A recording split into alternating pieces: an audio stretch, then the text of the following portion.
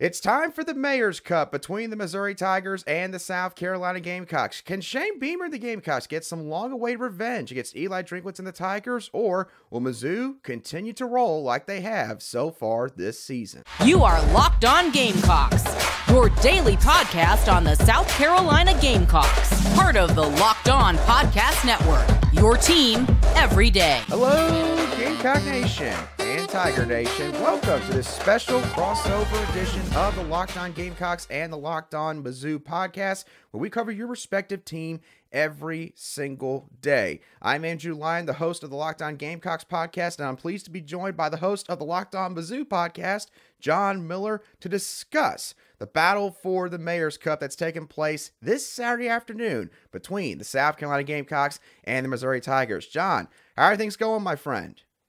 Well, things are going well. I'm busy as a one-arm paper hanger off the field, but on the field, lots of good Missouri football so far. Plenty of excitement. Yeah, and of course, John, we're already halfway through the 2023 football season. I think that you and I can both agree that whether our seasons were going good or bad, it's always nice to be able to say that we've got college football games coming up on Saturday. And this has been a close one between both these teams for several years now. So who knows? We could be in for another close battle on Saturday. But John, before we get into today's show, want to let everyone know that's listening or watching the show that this episode is brought to you by Prize Picks. Go to prizepicks.com/LockedOnCollege and use code LockedOnCollege for a first deposit match up to $100. Daily fantasy sports made easy. John, the thing that sticks out to me when I originally look at this matchup is the star power that both of these teams' offenses have. We might be seeing two of the best quarterback-wide receiver duos in all of college football taking the field on Saturday afternoon. For South Carolina, of course, you got Spencer Rattler and wide receiver Xavier Legette. And then for the Tigers, you got quarterback Brady Cook and wide receiver Luther Burden III, who've just been lighting teams up so far this season. Both of these duos have. But John, I want to ask you specifically about Brady Cook. This is a guy that you've been backing for a very long time now on your show. When I put you on the spot back in the summer and said, who's going to be the starter this year? You said you thought it was going to be Brady Cook, and you thought that last year maybe he had an injury that sort of held him back from realizing his full potential. And so far this season, that definitely seems like it has been the case. Yeah, for sure. I just think Brady Cook, number one, obviously he did have a serious labrum injury last year in week 2 that he was able to gut through, play through for the rest of the season. I think it was pretty clear that that limited him to some extent. It definitely did at the time of the injury. Impressive that he was able to play through that. I think a lot of it, though, one season under his belt as a starter, learning how to just manage through a season, be the leader of the team.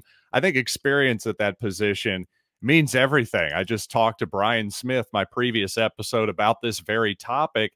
And to be honest, I think that's the biggest difference, because I don't notice a gigantic difference in, say, Brady Cook's arm strength. I think he worked on his mechanics a lot this summer after he recovered from his injury, of course, and I'm sure that's helped a lot. What I'm seeing on film is just a guy who's throwing the ball with more anticipation and more confidence. I just think he's processing things much more quickly than he did last season.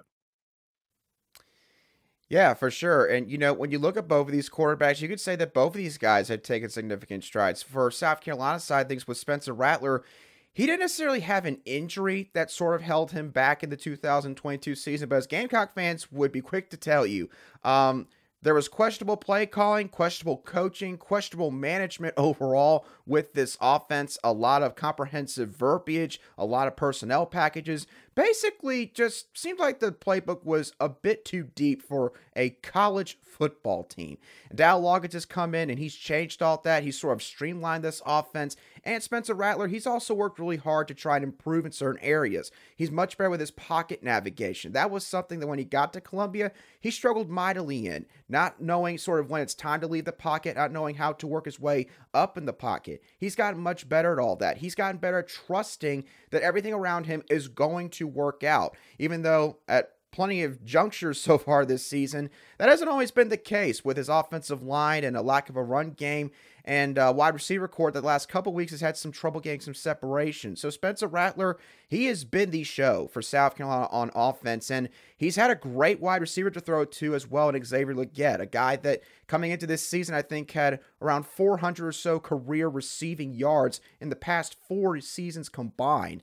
And this year, Xavier Legette, it was just announced that he is a midseason second-team All-American, I believe, according to the Associated Press and their voting system. So Xavier Legette has been a big-time part of this offense, and I know that Luther Burden has been a big-time piece for the Missouri Tigers offense. What all has happened with him this offseason? What changes have you seen that sort of allowed Luther Burden to take that next step as a superstar wide receiver for the Tigers? Well, like with Brady Cook, experience matters a lot at that position too. Burden, just a true freshman last season for the Tigers. But what you have seen is he's changed his role a lot this season. He was an outside receiver last season. A lot of times when they'd throw the ball down the field to him, it was a lot of sort of jump ball, boundary type throws that wasn't necessarily the best use of his skill sets. Now what you're seeing with his move into the slot, you're seeing a guy who is not really your traditional slot wide receiver. You know, don't think of Wes Welker or somebody like that. Think of somebody who's more explosive and can do a ton of damage with yards after the catch. That's who Luther Burden has been so far this season, and I'd say he's been as good a receiver as there's been in the country. I'm actually curious from your perspective, what's been the difference between this version of Xavier Legette and the previous version? Well, John, the biggest change that I've noticed this season is that Xavier Legette has become a receiver that has reliable hands, that you could just, like you kind of mentioned with jump balls to Luther Burden, Xavier Legette's kind of the opposite. He plays outside near the boundary, near the sideline, and he's a guy that, you know, Spencer Rattler, he's got full confidence in just kind of throwing up a wing and a prayer or 50-50 ball at times and just letting his guy go up there and get it. And in the past, Xavier Legette was a receiver that struggled even just making the simplest of catches, but he worked really hard on that this offseason. According to wide receivers coach Justin Stepp from South Carolina, he spent a ton of time getting extra work after practices on the football field this past offseason. And all that has sort of culminated into Xavier Legette just finally seeing the light come on and putting it all together. And I think that the thing that some fans forget, John, is that, you know, sometimes, you know, I get that these guys come in, they have a ton of hype, kind of like a Luther Burden was a 5-star prospect. Xavier Legette was a 4-star prospect from the state of South Carolina. But it doesn't just always click immediately for one reason or another. Sometimes it takes a while for these guys to just get adjusted.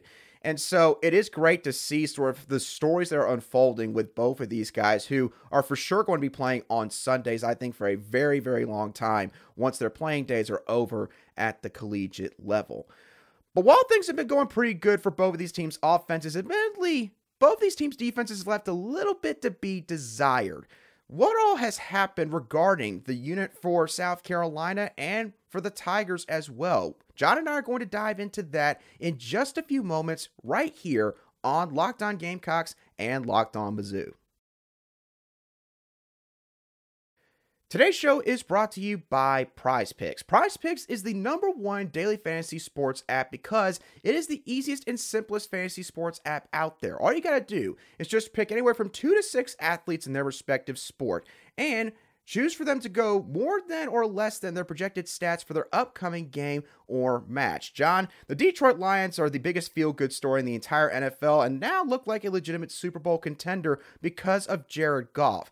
And PrizePicks has set his projected stats at 243.5 passing yards for their upcoming matchup against the Baltimore Ravens. I think that Jared Goff's going to throw for more than 243.5 passing yards against that Ravens defense. What do you think? I think I'll endorse your selection. I think if anything, Goff is still a little bit underrated by the public. Absolutely agree with you on that. If you think that Jared Goff is going to throw for more than 243.5 passing yards, or maybe there's another player that you want to go and take a look at, go to prizepicks.com/lockedoncollege and use code LOCKEDONCollege for a first deposit match up to $100. Again, that's prizepicks.com/lockedoncollege and promo code LOCKEDONCollege for a first deposit match up to $100. PrizePicks, daily fantasy sports made easy.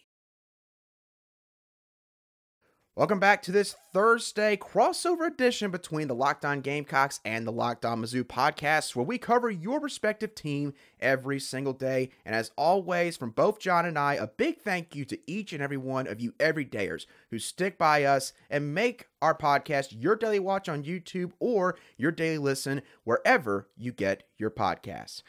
John, let's talk about defense now for both of these football teams, because as fun as it's been to talk about the offense and see what our quarterbacks and wide receivers have done for these teams, that hasn't exactly been the case with both our defenses. I know that Missouri last year, they were kind of one of the bigger surprises in the SEC. Took some massive steps forward under new defensive coordinator Blake Baker, a team that became known for how aggressive they were and their ability to get after the quarterback, disguise blitzes, and all that good stuff. But this year kind of seems like that the Missouri Tiger defense has taken a bit of a step back in certain aspects. Would you agree with that? And if so, why has that been the case? Yeah, I don't think there's any doubt that at least so far, first half of the season, Missouri hasn't been quite as good defensively as last season, which is a bit of a surprise to me. Missouri certainly had some question marks, especially at edge rusher.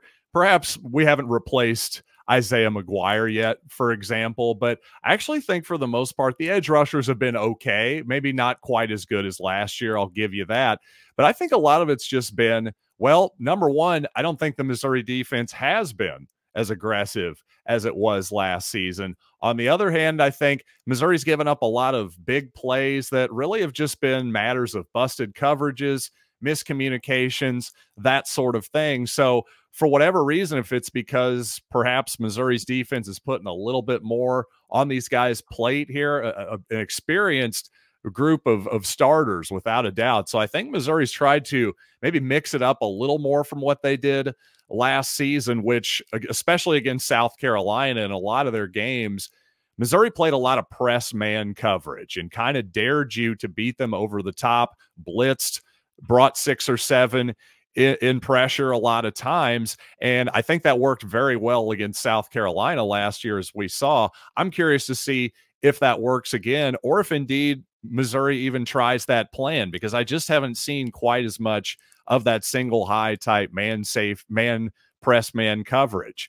I want to ask you something, Andrew, since Xavier Legette typically on the outside, does South Carolina have any tight ends, any slot type players that can exploit Missouri's seeming weaknesses in coverage at linebacker and safety? Well, there's a couple guys, John, that I can't point to. I think the first player that comes to mind is tight end Trey Knox, a transfer from Arkansas that the Gamecocks got in the portal this past offseason. Now, Trey Knox is not going to blow you away necessarily with his ability to catch a pass 3 yards down the field and take it for 25 plus. He's not that kind of tight end, but he has been a guy that's been very reliable, is sort of someone that understands sort of how to get open in the shorter areas of the field. Spencer Rattler has done a great job of finding him the past couple weeks, and he's really become sort of that safety blanket, that safety valve that South Carolina fans kind of hoped that he would be when he announced he was coming to Columbia back in December of this past offseason. Joshua Simon, his backup, is another guy that could potentially make an impact in this football game. He kind of hasn't maybe got as many opportunities as Trey Knox up until the last couple of games South Carolina's played, and he hasn't made maybe a ton of plays, but that's kind of because, in my opinion, again, he just hasn't gotten the chance to. But he had a big-time 33-yard catch and run against Florida this past week where he absolutely trucked a Florida defensive back on his way to the end zone. So he's a guy that's a bit more of a balanced tight end, can also help out in the run game as a blocker. And then in the slot, Amarian Brown is a guy that could also make an impact. Now, granted, Brown, he has been dealing with a hamstring injury so far this season. So I'm not sure if maybe that still is lingering a touch. I don't think it is at this point because South Carolina had their bye week 2 weekends ago, which gave him extra time to, I think, sort of rest and recover. But haven't seen really Amari Brown make that big of an impact since the Furman game or North Carolina games where he showed that, he added some hesitation moves to his game when it came to running after the catch this season. So the Gamecocks, I think, have a couple of offensive weapons, but not necessarily guys that are absolute game breakers really outside of Xavier Legette, admittedly. Interesting. Yeah, I just wondered if maybe South Carolina ever moved Legette around or if he specifically is a boundary guy. Because again, if they can get him on a safety at any point, that's the big worry for Missouri. I think part of your point last year, I think Tennessee actually kind of showed how to break that Missouri defense a little bit. If you can give your quarterback enough time to get the matchup he wants on one of those safeties, if you have a good enough receiver core, a deep enough receiver core to take advantage, I think that's one of the main points. Yeah, then Missouri could be in trouble.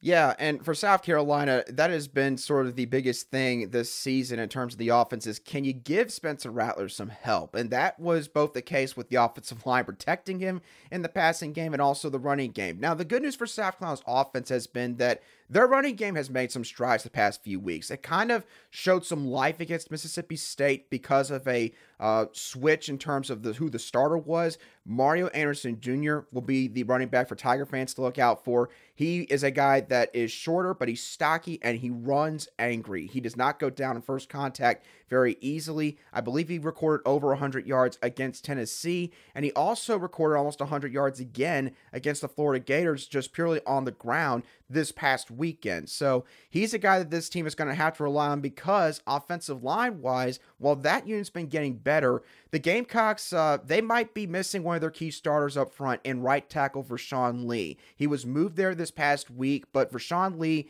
he's one of the leaders of that unit, one of the most experienced guys, and in my opinion, has been one of the few bright spots really up front consistently this year, and he is doubtful right now with a lower body injury. So if he can't go, I can tell you, John, the drop-off will be noticeable for South Carolina, and I know that the Tigers got guys like Johnny Miller on the edge that can get after the quarterback because of the technique that they use and their athleticism. So for South Carolina's offense, they're definitely going to probably have to make some adjustments because of that. Defensively speaking, John, I worry a great deal about the matchup for South Carolina against Luther Burden because if you've watched South Carolina's defense or you've maybe seen glimpses the past few weeks, you've probably seen a slot receiver of some kind do a lot of damage against this defense because this defensive coaching staff, for whatever reason the past few weeks, has decided that they're going to play three safeties basically on the field at once and put one of them in the nickel corner spot in Nick Emenworry.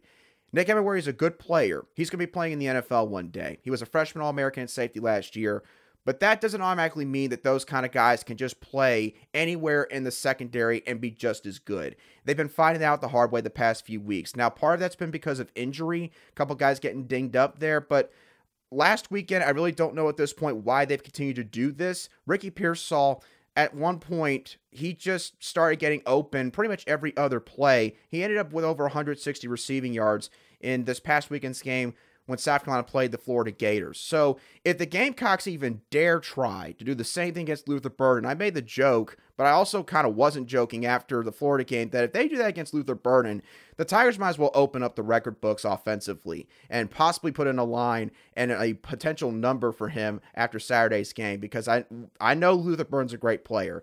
The question is South Carolina's defensive coaching staff going to finally make some adjustments in order to try and at least, maybe slow him down as best you can? I don't think you can stop Luther Burden, but if you can't at least slow him down, it's going to be a long day for South Carolina on the defensive side of the ball. No question about that. So, with how many close games we've seen in this series over the past several years, who do John and I think can win this football game? Will the Missouri Tigers take down another SEC East foe, or can the Gamecocks get back on the right track? We're going to dive into our final predictions for this game in just a couple of moments. Today's show was also brought to you by Jace Medical. Everyone should be empowered to care for themselves and their loved ones during the unexpected, and that's why Jace Medical offers the Jace Case. The Jace Case provides 5 life-saving antibiotics for emergency use and gives you a peace of mind so that you're not just hoping that you have access to medication in an emergency.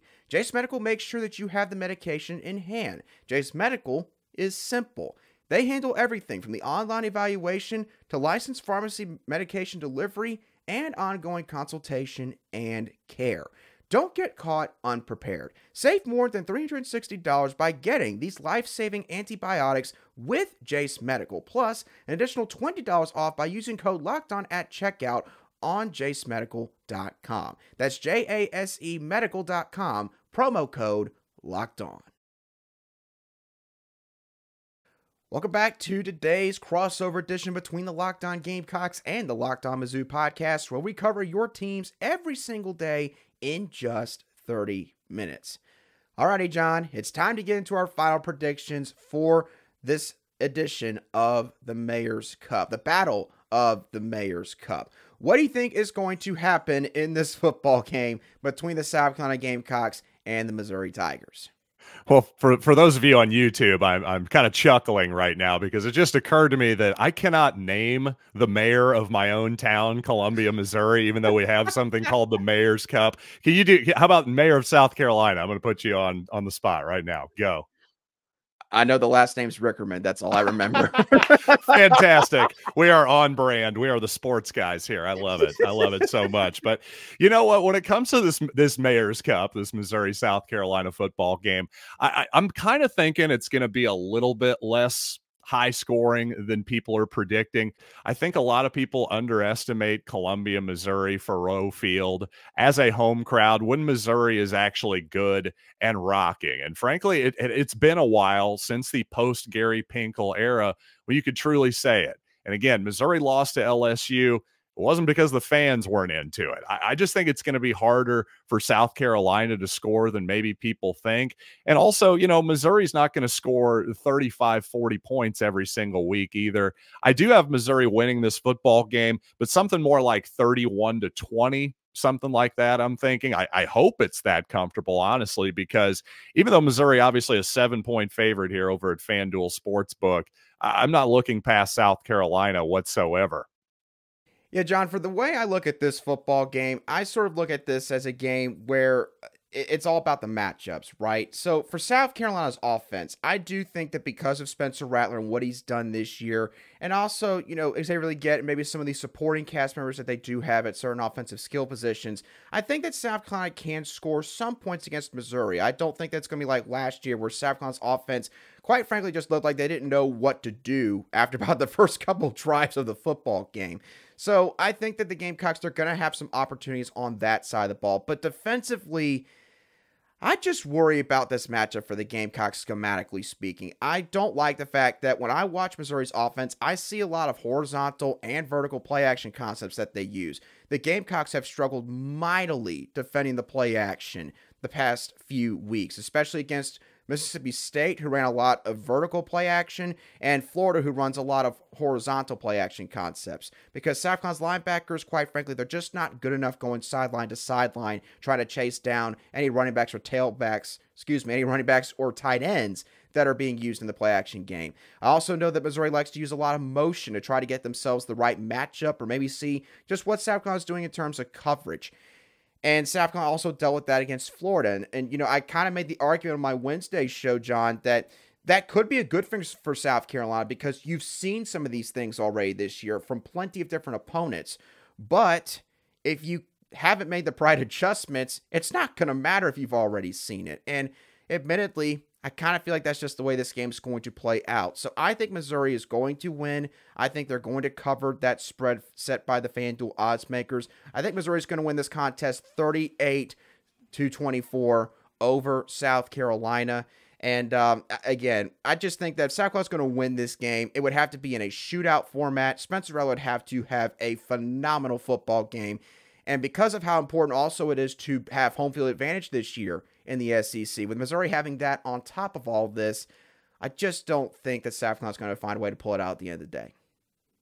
I feel similarly to you do, without a doubt. I also think Missouri really is yet to play its A football game this year. But on the other hand, part of the reason for that is they have been a little bit prone to penalties, prone to just bad snaps at certain bad time, stalling out on drives, with just shooting themselves in the foot a little bit. And, well, I can't resist this. Frank Beamer knows something about shooting himself in the foot, doesn't he? But ching, thank you very much. Tip your waiters. But seriously, all bad jokes aside, I agree with your analysis of the matchup. And honestly, back to Shane Beamer, I think in year 2 here, sure, easy to make fun of the guy right now. This is kind of a low point. He literally accidentally broke his foot because he was so frustrated. In this offseason, I really saw a lot of parallels between the year 2 for Eli Drinkwitz and Shane Beamer. Because if you remember, after 2020, Drinkwitz went 5-5, kind of surprisingly went ahead of the expectations in the COVID season, all SEC. Then Missouri kind of fell back a little bit in 2021. 22 was better, still not quite the breakthrough. Now it seems like Missouri really is having a true breakthrough in year 4. So it's just a reminder for all you Gamecocks fans out there. I don't know if Shane Beamer is ultimately the guy or not, but let's not bail on him halfway through season 2. I mean, Florida fans were ready to bail on Billy Napier after like a month, it felt like. So I just think that's one thing in this conference I've noticed. I know college football fans are impatient everywhere, but the SEC, it truly does mean even more college coaches being on the hot seat. Yeah, no, without a doubt, John. I completely agree with your sentiments on all of that. Shane Beamer, it is still a building process here at South Carolina. And I've been telling people on my end, I think that, 2025 is probably the year that you can expect maybe him to finally have that breakthrough. Maybe kind of like Eli Drinkwitz has had so far in the 2023 season. Either way you slice it, it's sure to be one fun matchup between the Gamecocks and the Tigers. John, appreciate you coming on to this crossover show, and it's always great talking to you. For all of you Gamecock and Missouri Tiger fans, if you are a Gamecock fan, you want to listen or watch some of John Miller's content, be sure to go check out Locked On Mizzou on YouTube, wherever you get your audio podcasts. Also give him a follow at Locked On Mizzou on Twitter. That's MIZZOU. For all you Mizzou Tiger fans, if you want to check out what I've been saying about this matchup, go check out the Locked On Gamecocks podcast on YouTube, wherever you get your audio podcasts. And you can follow me on Twitter at @Lion_SC. And by the way, the Lion is spelled Lyon, just like the animal, but spelled differently. John, thank you once again for coming on. Y'all have a great rest of your day, and we'll be sure to catch y'all on our next shows on the Locked On Gamecocks and the Locked On Mizzou podcast.